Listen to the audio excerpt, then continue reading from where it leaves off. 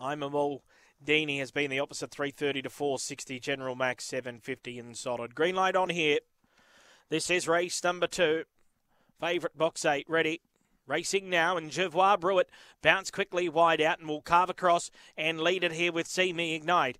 In third, General Max. Fourth, the outside, Black Zabrano from I'm a Maldini. And last, the Star Ghost. See Me Ignite used the rail, kicked through and dashed about 5 in front, coming off the back on Jevois Brewitt, who couldn't go with it. And then came Black Zabrano, but it is all See Me Ignite. And it's going to romp it in by about 6 lengths, Jevois Brewitt. Third's either General Max getting up on the inside of Black Zabrano, then Star Ghost and Diamond Maldini, the time around 23.20.